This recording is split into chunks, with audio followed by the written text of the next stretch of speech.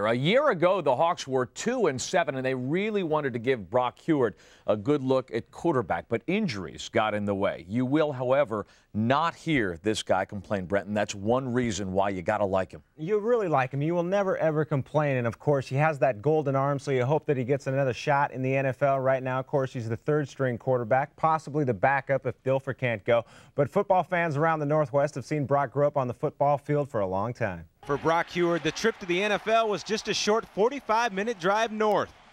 And before there were Sundays, it was all about Friday nights under the lights. Puyallup High School is where Brock's football journey began.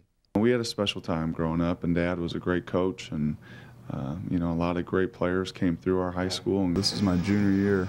Brock learned the game from his dad, Mike, and gives him a lot of credit for his success. I think we really learned how to play the game, you know, behind the scenes, how to practice, how to work.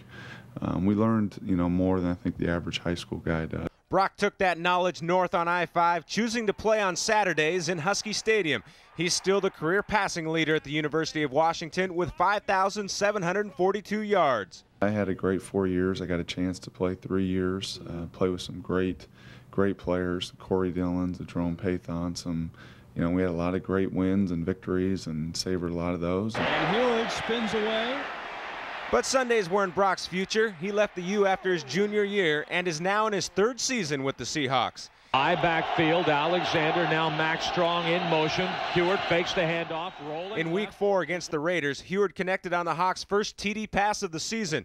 He hasn't had the opportunity since, but says his outlook on the game has never been better. I think that's the thing in your maturing, is that you got to try to just play through the guy who's on the field, put yourself in that position. You just do whatever it takes, kind of whatever you're asked to do, whether that is the 3, the 2, you know, whatever role, whatever capacity, you know, they ask me to do, I try to do it to the best I can. Hey, how you doing? You know, welcome to Bob Vila's house. I'm always standing on this tile that doesn't move. Speaking of ability, the lefty has shown he's pretty good with a hammer, too. Brock spent the offseason with his wife, Molly, remodeling their house. But this is what I'm most proud of right here. Don't get a real close-up on this, because the further back you get, the better it looks. But this was my River Rock fireplace.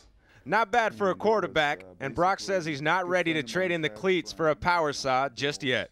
I think the important thing is to, you know, just remember how blessed you are, how great this opportunity is, and then not just coast through it, to work as hard as you can and plug along even though, you know, you're not in the spotlight.